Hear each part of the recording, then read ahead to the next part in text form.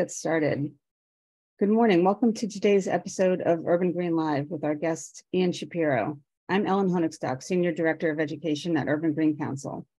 Urban Green's values are excellence, inclusion, collaboration, and engagement.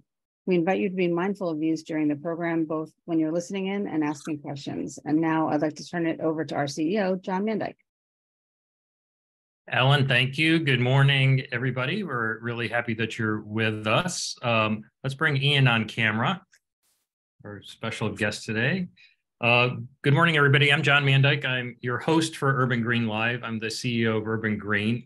This is a program series where we dive into big questions with experts about how we get to a net zero carbon future, and you get to participate too, because we're going to have live Q&A in just a bit. So today we're going to dive into pathways to electrification. And I couldn't think of a better guest to do that with than Ian Shapiro, who's just joined us. He's the founder and co-owner of Taitem Engineering and a professor of practice for mechanical and aerospace engineering at Syracuse University. Ian is one of New York's leading experts on building electrification. He recently helped the City of Ithaca develop a local energy code that reduces carbon emissions by 80% in new buildings and will require fossil fuel-free new buildings starting in 2026. So Ian, welcome to Urban Green Live. Thank you so much, John. It's always a treat to do anything with Urban Green.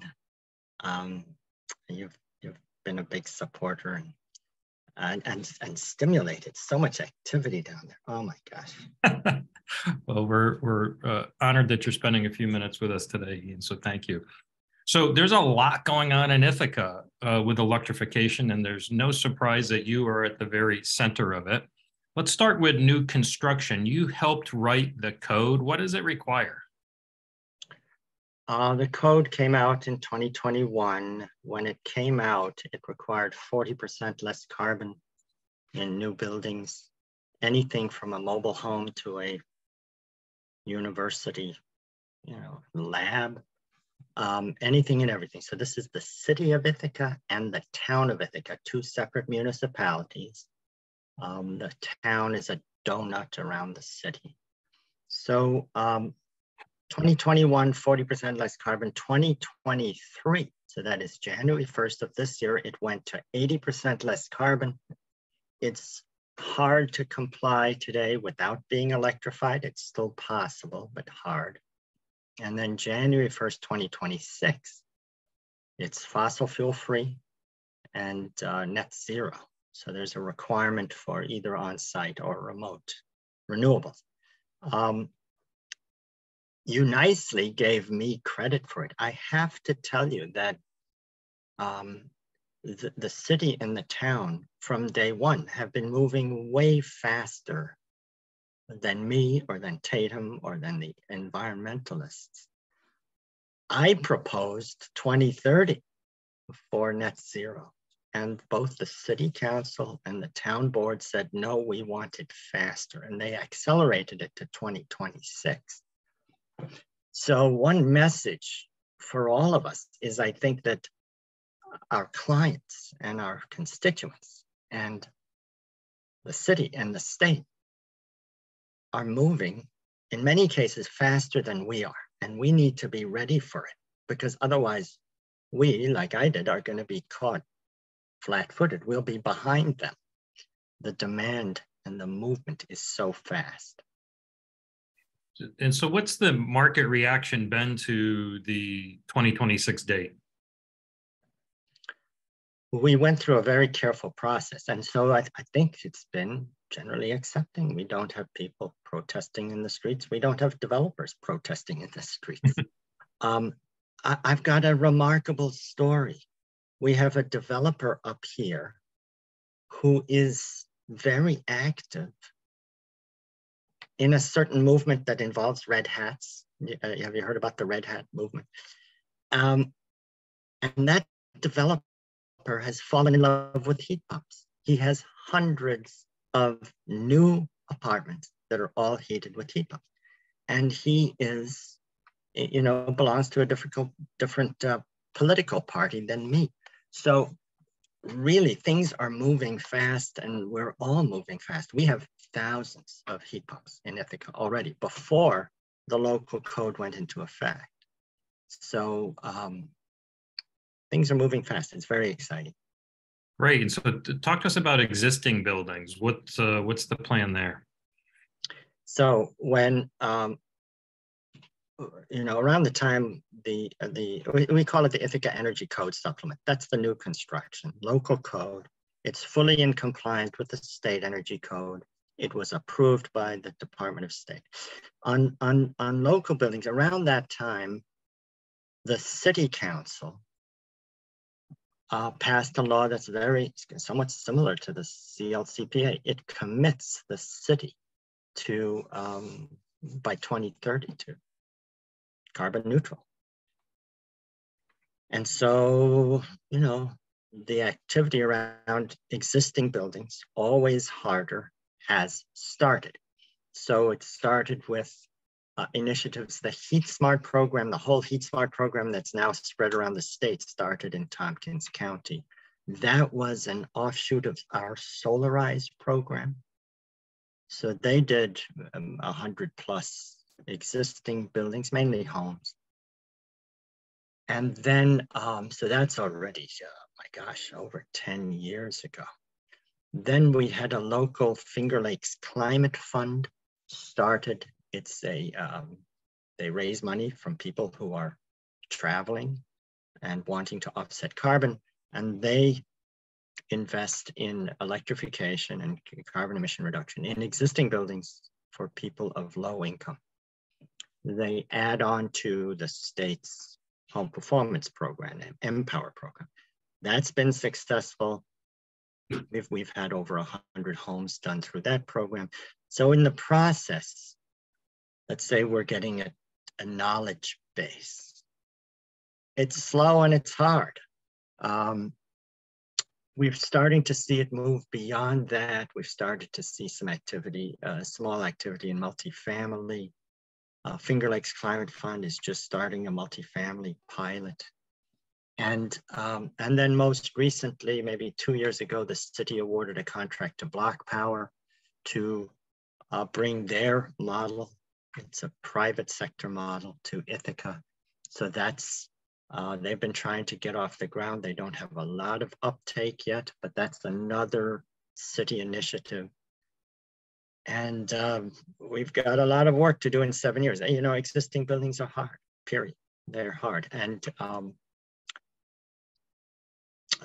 I've got thoughts about that outside of Ithaca, but we can talk about that later. We're seeing some nice activity in New York City,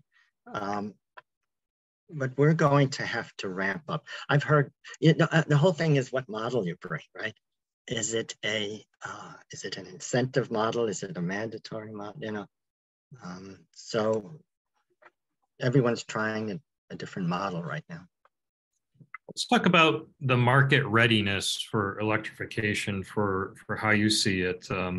We were talking about, we all have our own story, right? I have my own story. I have family in Ithaca, own a small business. The boiler went down, tried to get a heat pump, and whatever contractor they were using saying, oh, well, it's going to take you 3 months.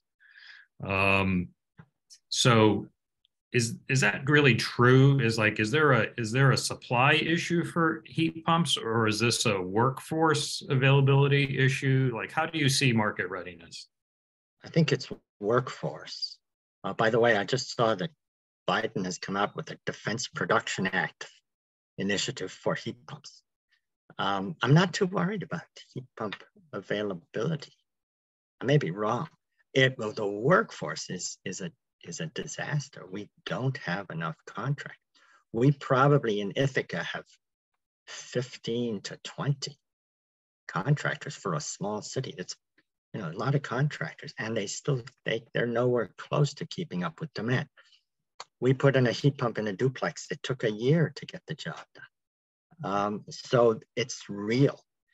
And I've heard that NYSERDA has a nice initiative. There's this issue of readiness when a boiler or furnace fails.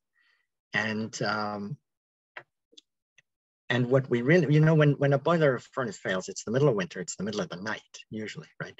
And they need heat, not 2 days from now, not 3 days. They need heat like the same day. So I was talking to somebody at NYSERDA, I think Loic, and Loic said they've got a nice initiative going around readiness so that when a fossil fuel heating system goes down, there are emergency heaters readily available. There are contractors readily available. There's equipment readily available. It's a great time to replace stuff because when something has failed, the owner's going to be investing in a replacement. So incrementally, we all know it's the best time to put in a heat pump, but we need to be ready. We need to have emergency heat ready, and we need to have equipment ready. And for larger buildings, we need to have designs ready. You know? So how do we address this workforce issue? Like, does Ithaca have plans to ramp up installers, or like, you know, how should we approach this? Let's start with the city of Ithaca, but then just writ large for New York State and, you know, soon thereafter, New York City. There's local attempts, there's local initiatives. It's just moving slowly. I have a friend, he runs adult education for BOCES in Ithaca. He's trying to find a trainer to give a 40-hour, he's got students. This summer, he's got a 40-hour advertised program on heat pump installation and can't find somebody to deliver the training. So it's not only the installers, we're looking for the trainers. And we're seeing the same thing at my firm, right? We're shorthanded to do the engineering work. I've come to the conclusion that we all need to train people ourselves. It doesn't help when I go poach an engineer from another firm or from a competitor. That's not adding to the workforce. And so I think, you know, with the state's help, with the city's help, all of us need to be training people and not worrying about if those people leave. If those people leave, you know, all the power to them. We need to train ourselves, and we need obviously support from the city and state. So we've been dancing around, but what we're talking about really here is market transformation, and we've been on a scale of that for a long time. You know, there's two theories of market transformation. It's either voluntary or it's mandatory. We seem to be edging to the mandatory side of it, but how have you seen the evolution of market transformation here for green buildings, electrification, and what do you think is the right approach? When we started the project for the local energy code, zero energy code for City of Ithaca and Town of Ithaca, there was a study, we did a study, and we looked at various options for greening. At that time, it was greening the new buildings. And the impetus was reducing carbon, but they called it the green building policy. And we looked at different options. We looked at market penetration for, elective programs, voluntary programs. So that would be Clean Heat, LEED, Energy Star, HERS, all of these voluntary programs are very good, wonderful, well-intentioned programs that we've all grown up on. And we looked at the market penetration, and the market penetration is it's way under 10% for the best of them. I mean, I don't think LEED has achieved a market penetration of 2, 3, 4% at best. And it's the biggest success, and it's been fabulous. It's been fabulous for the industry, but market penetration is not there.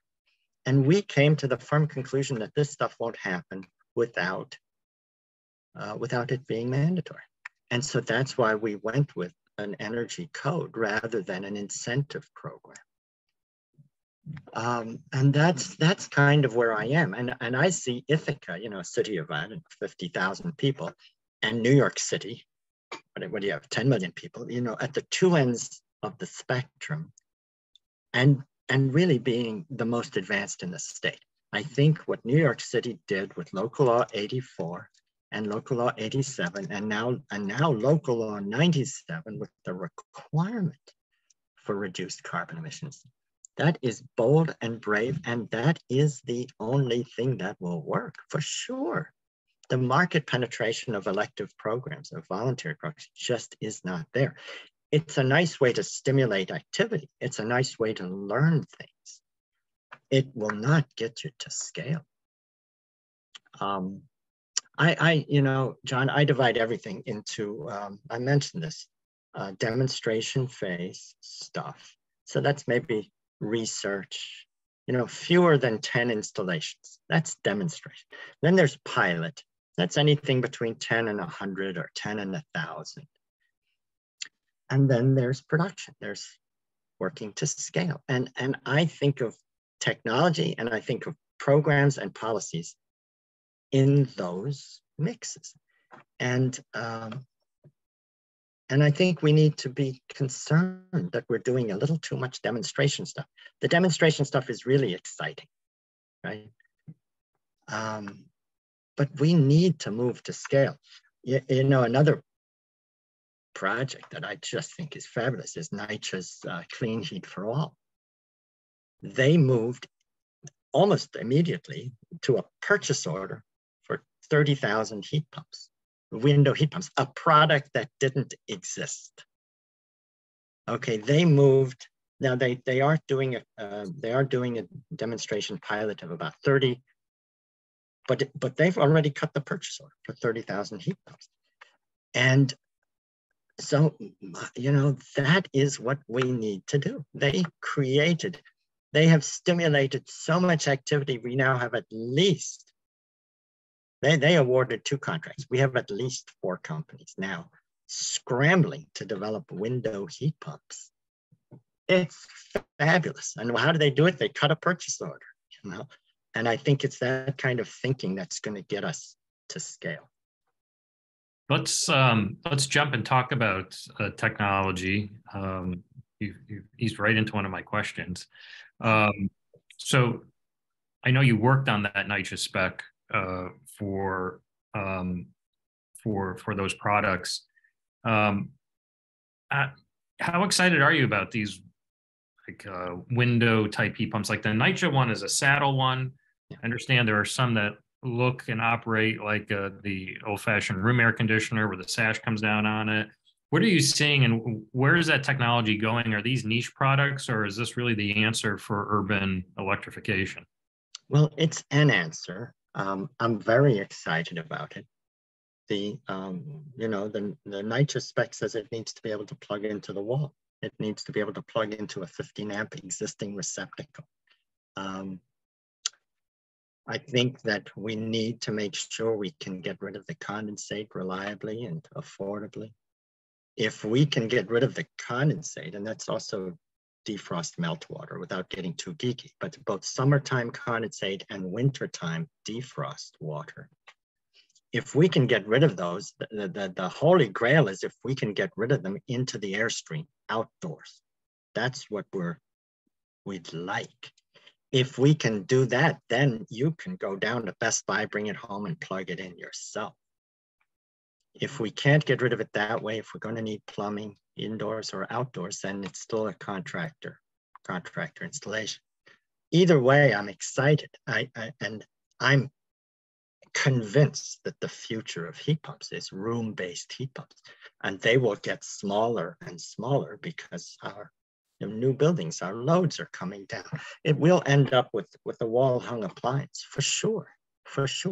But in the short term, these window heat pumps have a place because, you know, in medium and high-rise buildings, in multifamily, it starts to get hard to, it's always possible, but it's harder and more costly to route piping and to locate the outdoor units on the roof or on the ground or on the wall. It's totally possible. I always say we can do it anywhere, but the cost starts to grow.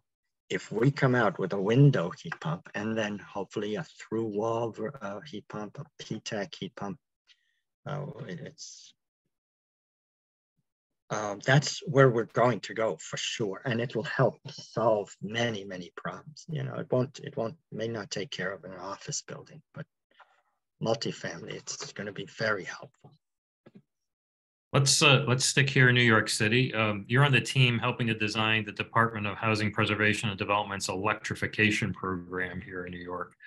So tell us about the HPD program overall. It's a pilot. So remember, I said demonstration, pilot, production. It's a pilot. I take my hat off to them. It's a NYSERDA HPD joint initiative. Jen Leone at HPD is a force of nature. I want her on my side through life. I mean, she is so great. And we're paying attention to details. We're developing standards. We have a ton of FAQs, which are best practices, up on their website. If you Google HPD electrification pilot, you'll come right to it. Right on that landing page is a ton of FAQs, best practices, refrigerant leak prevention, a ton of things. And then we've got requirements, which are the program requirements. You have to do them. Also around installation, design. Those are, great templates. So we're doing about 50 buildings, both space heating and domestic hot water. We're going to be, NYSERDA will be measuring the results of the program. The uptake has been good. I've been very impressed by project teams, by developer teams, by architects, engineers. It's a generous pilot. NYSERDA has put a good incentive on the table. And it's groundbreaking. I think, what we're reviewing drawings, engineering drawings, and I'm seeing a ton of drawings that have all kinds of old fossil fuel details and notes, that the engineers, bless them, don't have a lot of experience with heat pumps. So they're leaving these old details, invent details and notes about gas piping and stuff. And so we have to tell them, take the stuff off your drawings, and here are some new details, and here are some new specs. I think the design professionals are just learning how, what to use for template specs on their drawings. So HPD electrification pilot, there's a ton of good stuff there. Please feel free to copy and paste stuff onto your drawings. And credit to NYSERDA and to HPD for that pilot. What's the timeline for that pilot? It's up and running. We got our first project going into construction, I think, in the next few weeks. Projects are closing, they're financing left and right. We have 4 or 5 closing financing in June. It's moving nicely. It's going to, they're still open. If you've got a project, affordable housing, if you've got a project in New York City, multifamily, see me or see Jen Leone. Is anything surprised you so far yet? It's just starting, but. Well, I thought we would be wrestling with where are we going to route the piping and things like that. And instead, everyone is wrestling with metering issues. How should we meter these things? And the biggest surprise is that, landlords are required to pay heat, but currently tenants, pay air conditioning in the summer because they have their own air conditioners that are on their meter. And the landlords don't want to pay for what now will be air conditioning. It's a tiny bill, but they're all up in arms about it. And so we're bending over backwards. We've come up with 3 or 4 or 5 different options, solutions for that issue. But I was surprised. And so this is in electrification. There's a need for much more than geeks like me. There's a need for program people. There's a need for program design. There's a need for educators. I keep thinking of everything in terms of heat pumps and engineering, and there's just a lot more happening. So you mentioned the 2 ends of the spectrum we're sitting in. You're in a city of 50,000 people. I'm sitting in a city of 8 million plus people. What can Ithaca learn from New York City, and what can New York City learn from Ithaca? Oh, I'd love to see a local law, some version of local law 97 in Ithaca, you know, scaled down. Obviously, our buildings aren't as big, but a local law 84 and maybe 87, you know, benchmarking. New York City deserves a lot of credit. You know, it's a tough town. It's all this, you know, there's so many musicals about New York City. It's tough this, it's tough that. What New York has done with energy and with carbon, whether from Bloomberg on down, you deserve credit for it. It is groundbreaking. And the state needs to learn from the city. And this initiative on existing buildings, initiatives around existing buildings, local law 84, 87, and 97, the whole state should be doing that. And I think New York City, you know, might take a look at our Ithaca Energy Code supplement. That's for new buildings. IthacaGreenBuilding.com is the website, IthacaGreenBuilding.com. All of the documents are there. The reports are there. You know, the meeting minutes, the whole process. It was a few-year process we went through. But the final vote was, I think in the city, it was unanimous. Every member of Common Council voted for a local law requiring fossil fuel-free new buildings. January 1st, 2026, unanimous. So the process was good. We got about 500 comments and we responded to every single comment.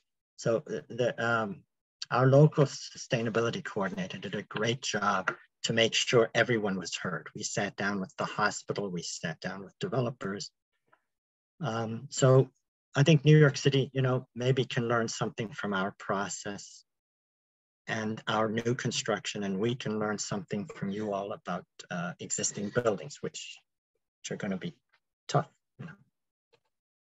So I'll remind the audience, I have just a couple more questions for Ian, and then we'll get to the audience Q&A. Please put it in the box. I see some questions are already coming in the Q&A box, so please keep those coming. We'll get to those in just a second. So Ian, what do you think is the largest barrier that we need to knock down for electrification, and how do we do it?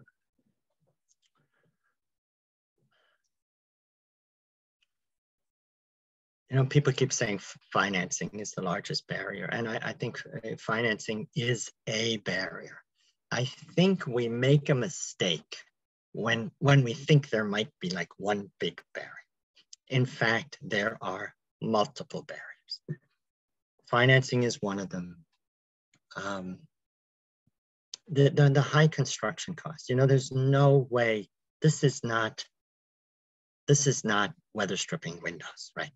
We've done 40 years of energy work where, well, if you weather strip your windows and you wrap insulation around your water heater, it'll pay for itself in 2 weeks. You know, that's what we did for 30 years. And we did low cost, no cost. Here are the low cost, no cost things you can do in your home.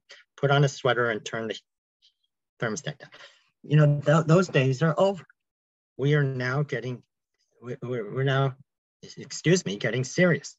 This is serious construction. And we need to be ready for it. The good news is that it's actually not that hard. And it's actually not that expensive. That's the good news. NYSERDA is talking about $27,000 to $30,000 per dwelling unit. You know, that's less than the cost of a kitchen to electrify. And then, and it's good to do some envelope work, some insulation, you know, good to do lighting work. That's very doable.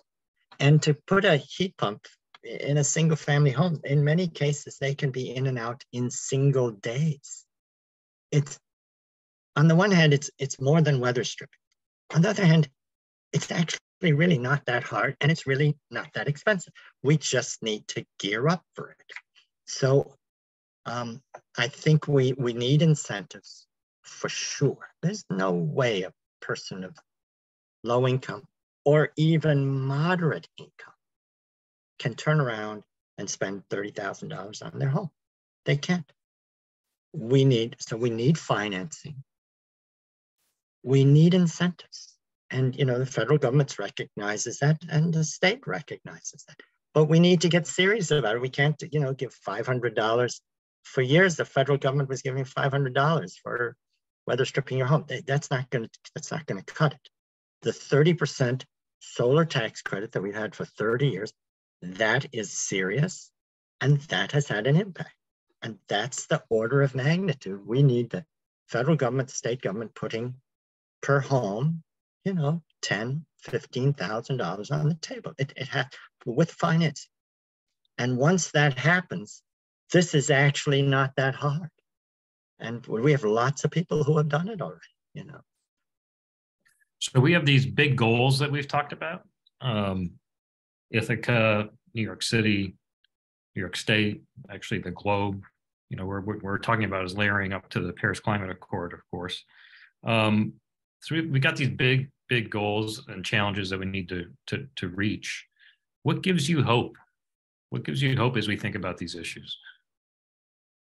First of all, I don't think it's that hard. Second of all, I think it's an incredible economic opportunity. And I'm not just saying it as an advocate. I will tell you a story. You and I both worked for the same company, right? We both worked for Carrier Corporation, wonderful, all-American company. And in 1989, my office was right next to the corporate lobbyist. And those were the days of the fax. So I would pick up his faxes and he would pick up my faxes. And, excuse me, I'm walking his fax to his office. So I read it, I would read his fax. And the faxes were coming in from Washington, D.C. We've got to do everything possible to stop this young senator from banning refrigerants, CFC refrigerants, HCFC refrigerant. And that's what Carrier was doing. Full court press to stop the banning of refrigerants. And they failed. And the young senator was Al Gore. And in 1990, we had new laws that went into effect banning refrigerant 11, 12, and ultimately refrigerant 22. And Carrier's business skyrocketed. It took off. I know, I was there. It took off in the 1990s with refrigerant 410A.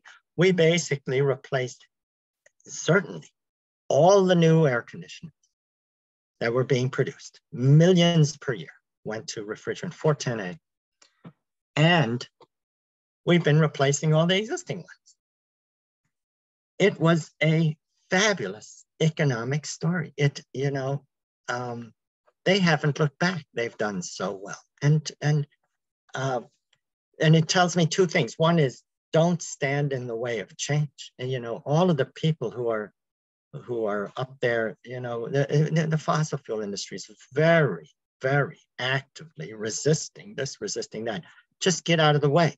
You are going to just invest in, train your people in installing heat pumps instead of boilers, and their work is going to skyrocket. And just, get on our side, get on the same side. That gives me hope. We reversed the expansion of the ozone hole, reversed it. And that gives me great hope. And I think this is going to be a great economic development story, huge. All right, let's jump into the audience questions. I have them open here, so we'll just dive right in. Please keep them coming. First one here. In terms of an initiative on readiness to replace when equipment fails, what do you think we can expect to have, or when do you think we can expect to have an adequate line of contractors and equipment ready to respond to the multiple requests in a timely manner in the middle of the night? So we talked about this a little bit, but it's about readiness. I think that can happen in short order. I think we need a program, like a certification program. I am a New York State certified heat failure contractor, because the fraction of those failures is actually small. It's not huge. But to get the certification, you need to have in stock some safe oil-fired electric space heaters, and you need to commit to getting on site within 6 hours to distribute those heaters. And then you need to have in stock some heat pumps, and you need to commit to installing within a week, something like that. I think that's the program we need. And I think NYSERDA is working on something like that. I was talking to some people a few weeks ago. That's what we need. I don't think that's hard. I think what's harder is to serve all of the demand for heat pumps, not the emergency demand, but all of the demand. Because right now, again, it's months to get a heat pump installed in Ithaca. And I'm assuming that's the same statewide. We're a little ahead in terms of demand and supply, but we need, and I think it's going to be, unless we do some kind of a moonshot, a workforce development moonshot, I think it's unfortunately going to be 5-10 years before that. It's one of our biggest bottlenecks. Okay, next question, and you can upvote your question. So I've gone to that screen. So with 3 upvotes here, good question on actually several parts here. So first one is, do cold climate heat pumps work well enough in upstate New York or rural parts of New York? If so, how do we convince people that's true? So absolutely, but it's simple physics. It's simple physics. You just choose the heat pump that's the right size for your building, and that's it. We have hundreds for sure, but I think thousands of heat pumps in Ithaca. We're DOE Climate Zone 6. New York City is DOE Climate Zone 4. We're much colder than New York City. We have hundreds of heat pumps without any backup, working without any problem. They need to be sized correctly. And there is a big concern about not oversizing. Everyone is concerned, don't oversize. I think it's hysteria. I've been in court twice testifying for equipment that was undersized. I've never been asked to go to court to testify. This was air conditioning, it wasn't heat pumps. But I've never been asked to testify about equipment that was oversized.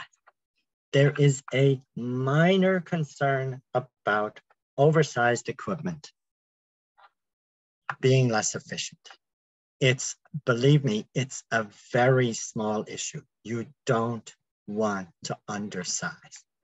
You want to size to the energy code. The energy code tells you exactly how to size to the energy code, put in a safety factor, allowed and encouraged by the energy code, and you're fine, totally fine in the coldest climate in the state.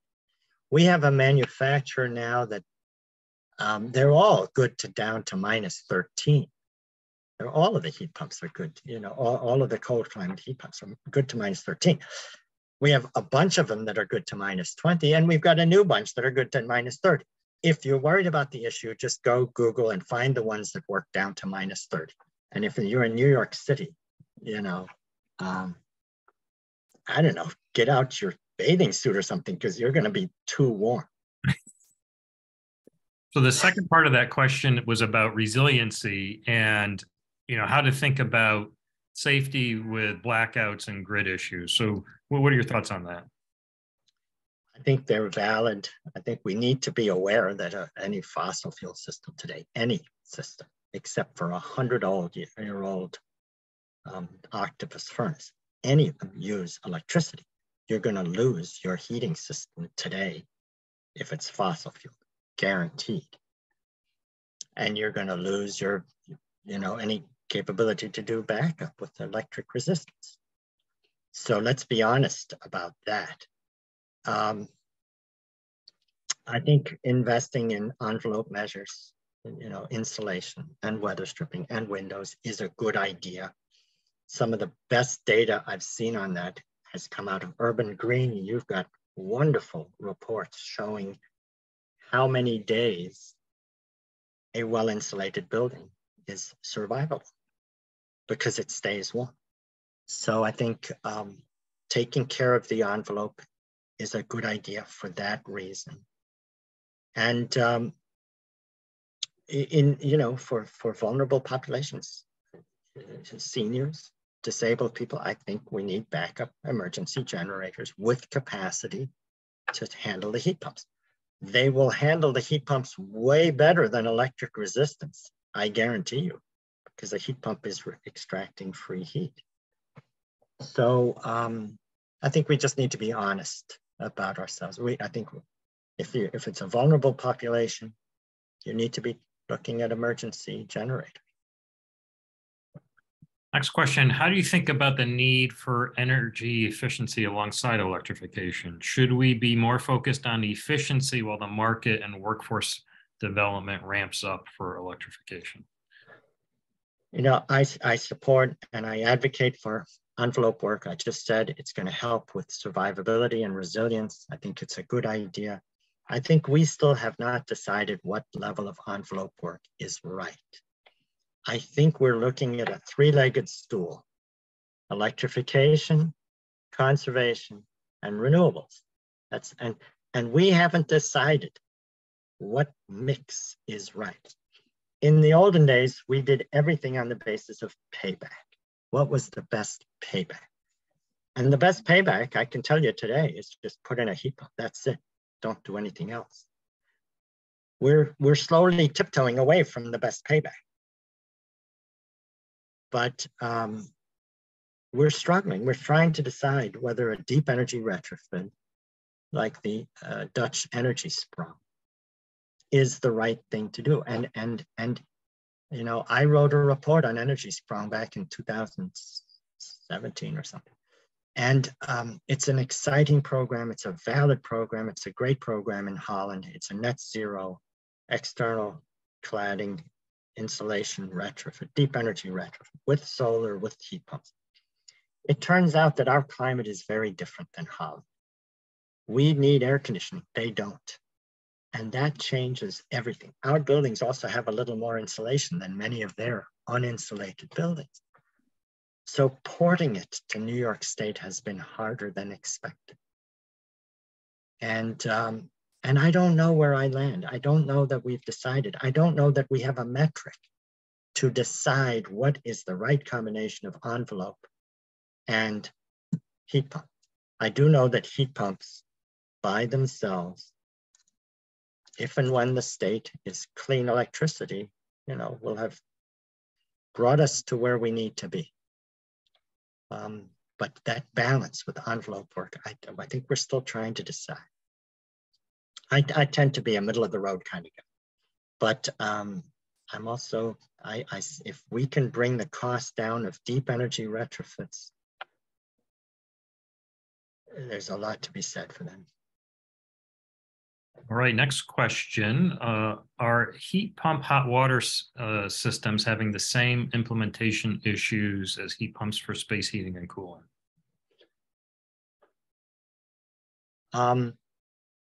Same issues. First of all, we have a huge, huge success story with heat pump water heaters in the basements of single family homes.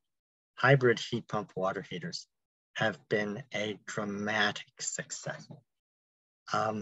I have one in my basement and I measured its efficiency a few weeks ago and it was delivering a COP of 3. I know that because I ran it for a few days in electric resistance mode and then I ran it as a heat pump. I've had it for about 8 years. So I did this experiment. It's delivering a fabulous efficiency. I have it running in heat pump only mode. We're 4 adults in the house. It's a 50-gallon water heater. And we have not run out of water, hot water, once in 8 years we've had. I have not had a single complaint. And my family, there's plenty of complaints. Not a single complaint about hot water, not a single service call in 8 years. I think hybrid heat pump water heaters in basements have been a huge success. And anyone with a basement in a single family home, go do it right away. We're starting to see them in multifamily. We don't have quite as many products available. There were some on the market, then the offshore manufacturers decided to stop selling them. Now they're bringing them back again. We don't have a huge selection, but we do have products and it's ready to go. They're ready to go. And I think, again, you and I do a lot of multifamily stuff. I think in multifamily, it's a huge, hugely simple. You just replace the heater down in the basement. That's it. You don't even need to go into apartments. And put the outdoor unit up on the roof and you're done. So I think hot water heating, we're still kind of getting used to the products, but I think we're ready to go. I'd like to see more product selection, but there are products out there. We're specifying them. They're ready to go. Don't know if that answered the question. You know, we'd like to see incentives. We'd like to see more workforce. But if you're trying to decide what to do, you know, I would do hot water first, and whether it's single family, multifamily, certainly. Commercial buildings, they don't use much hot water. But hotels, I would do definitely dip your toe in, pull it out of your central boiler system and take care of hot water first. All right, next question is from our friend Dick Lee. Dick wants to know about cost sharing. So it's a good question. He says, thinking about electrifying apartment heat years ago, we thought that having the resident pay would be a strong driver against waste. And some market buildings do that today. Would you expand on the issue of paying for air conditioning for what's coming, what's in store, and possibly, you know, how different housing markets could approach both heat and air conditioning from a who pays standpoint? I'll start with the general multi-meter, master metered versus direct metered. And I'll go out on a limb and I'll make a case that I've made a few times, that we should not be scared of master metered. Don't be scared of master metered. Throw everything on. It's totally fine to throw everything on the owner's meter. You don't have to. There's benefits to individual meter, but I'm going to make a case for master metered. When it's master metered, the owner is paying the bill. The owner has an incentive then to maintain the heat pump, to maintain the building, to add insulation, to go and get renewables. The owner has an incentive. What is that incentive ultimately for the owner?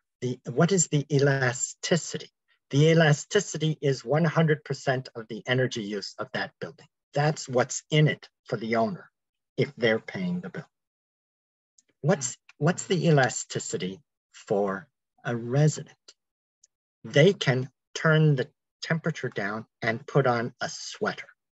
They can't maintain the equipment other than clean the filter. They can't replace the equipment. They can't insulate the building. They can't change the windows. Their elasticity is about 5 or 10%. If they're a real slob, it might be 20%. That's it. If they're a real slob, they'll turn the temperature up to 75. We have good temperature monitoring data, for years of data from NYSERDA programs that showed that overheating in New York City is a problem, but it's the exception where it's 80 degrees. There's a lot of 72 degree stuff, 73 degree stuff, but 80 degrees, you know, where the tenants are wearing shorts and the windows are open, it hurts us to see it.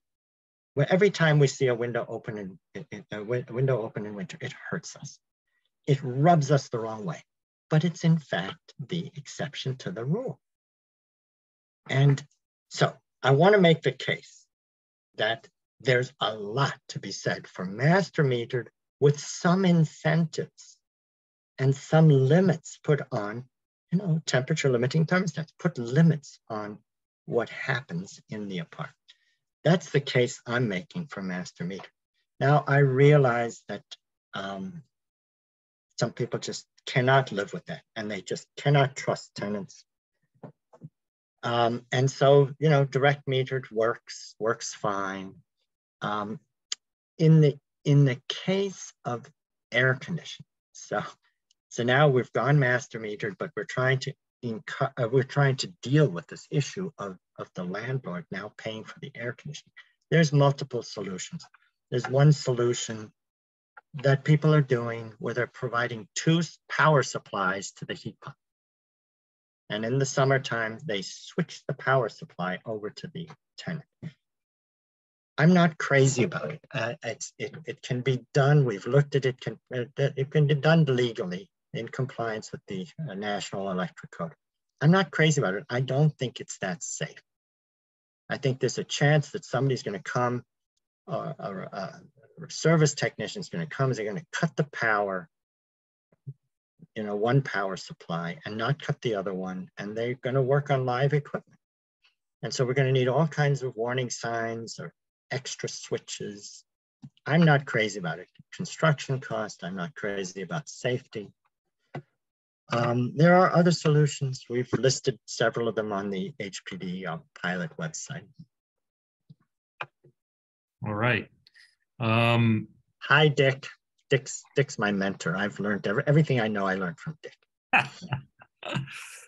We're getting close to the end, so I'm going to start to group some of these questions. There's a lot of questions around grid readiness for electrification. I have my own answer, and we actually have our own research for that in New York City that I can talk about. But maybe from your perspective, statewide, you know, what should we be concerned about grid readiness when it comes to electrification? We should, and I think we're doing all the right things. First of all, we're a summer peaking state. And so this issue is not a 2023 issue. What is a 2023 issue is we need to get going with electrifying and decarbonizing. But grid readiness is not a 2023 issue. It's going to be a few years before we hit our grid capacity and that we become winter peaking. And we're doing all the right things. I'm seeing products being rolled out that I'm super excited about. First of all, domestic hot water, you know, we're doing thermal storage. And I'd like to see us outlaw electric resistance backup for water heaters. We don't need them. We don't need them. If you size the tank the right size, and that will reduce the power draw for water heating relative to electric resistance. So we're already doing some storage there. We can do more there. I saw a product come out, an induction stove with a battery in it. What a brilliant idea, 110 volts. And it stores energy to use to cook your food. So you don't need a 50 amp circuit breaker. You don't need to upgrade your electrical panel. What a brilliant idea. I'm already seeing great activity around grid readiness. The utilities certainly are scratching their heads. I think we're doing all the right things. It's not my biggest concern. We do need to think about it. It's not my biggest concern. And there's a ton of activity already around thermal storage and electric storage. Great, and I'll just put a plug in for Urban Green's Grid Ready report for the audience to take a look on our website. We modeled all 1 million buildings in New York City against the Con Ed grid to answer this question. And of course, just at the high level, what we find is there's a 42% differential between the summer peak and the winter peak in New York City. So that means there's 42% headroom to start plugging things into the grid from a heat perspective. So to echo Ian's point, plenty of time before we need to think about master grid issues overall. Yeah, this is a good question going back to your NYCHA issue. What's the largest challenge associated with routing the condensate into the airstream for the window heat pumps? Can it not be done similar to window room air conditioner systems? It's hard because in the winter, in the summer, we just spray it on the outdoor heat exchanger and it evaporates. perfect. It's easy. It increases the efficiency of the air conditioning. It's easy. In the winter, it's the indoor heat exchanger that is hot. I myself am totally fine taking this distilled water and putting it on the indoor coil. I have no problem with that. It'll humidify the indoors. It'll work well. It'll increase the efficiency of the heat pump. Somebody is going to come along and scream mold, is going to scream indoor air quality. And then the whole thing's going to grind to a halt. So I myself don't have any problem dripping it on the indoor heat exchanger, but I think there is reluctance to do that. So now we need to spray it into the cold outdoor air stream. And I think people are starting to give that thought. I think dripping it outdoors down a pipe might actually work because, but we need to prove it to make sure it doesn't freeze. But that may work and it may be super easy, but it's no longer something that a homeowner can do picking up the unit from Best Buy. That's the home run we're looking for, right? And we can always drain it indoors. We're draining all of our split system fan coils. We're draining all of them. So we can drain it indoors. NYCHA said we don't want to do that. We don't want to deal with asbestos. We don't want to deal with drilling holes in walls or floors. Let's go out the window. Okay, final question here. What are the common hiccups that occur during heat pump installation and early operation? Early operation. I'll tell you an experience I had. I electrified a little duplex we own, and the contractor forgot to run power to the 2 new electric stoves. So we turned the whole system on, and that night I get a call from the tenants. My stove, I can't cook, my stove doesn't have power. So I had to call the contractor, you forgot to hook up power to the stove. Then about a year later, a tenant in a small bedroom that I decided, don't tell anyone, I decided to put in a short strip of electric resistance heat because it was up some stairs and it was hard to reach with a heat pump. Tenant calls me up, my bedroom's cold, a year later. So I said, we went and we looked at, and the contractor forgot to hook up power to that heater. Okay. Then I found I was in the basement looking at some old equipment, and I see that the gas pipe that had come to the old boiler wasn't capped. They had shut the gas pipe off, the gas valve, but they hadn't capped the gas pipe. What that means was that if some child came along and opened that gas valve, that house would have exploded. Okay, these are some of the hiccups we're looking at, so that there is some importance around quality control. We're seeing pipe penetrations, refrigerant pipe penetrations coming through walls that aren't sealed. That happened also at that house. These are the hiccups we're seeing, just quality control issues. We'll work them out, but they're a pain in the butt.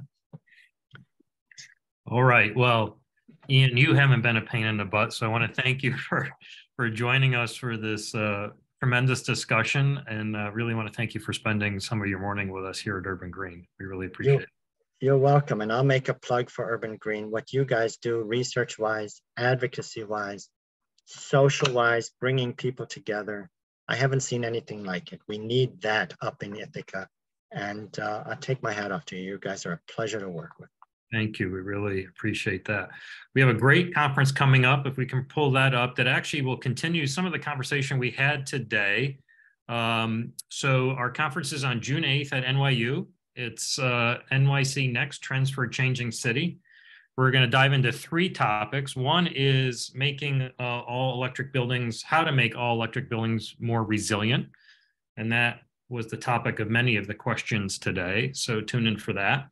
The other 2 topics are going to be how we transform office buildings to residential, that conversion, how we do that sustainably. And the other topic is going to be diving into making net zero a reality. So in-person conference at NYU, always a great event, always sells out. So get your registration in early. So that takes us at the top of our hour. Thank you for joining us today. We really appreciate your time. Hope you learned something new. Hope you found it valuable. And we'll look forward to seeing you at the next Urban Green event. Everybody have a great day. Stay safe.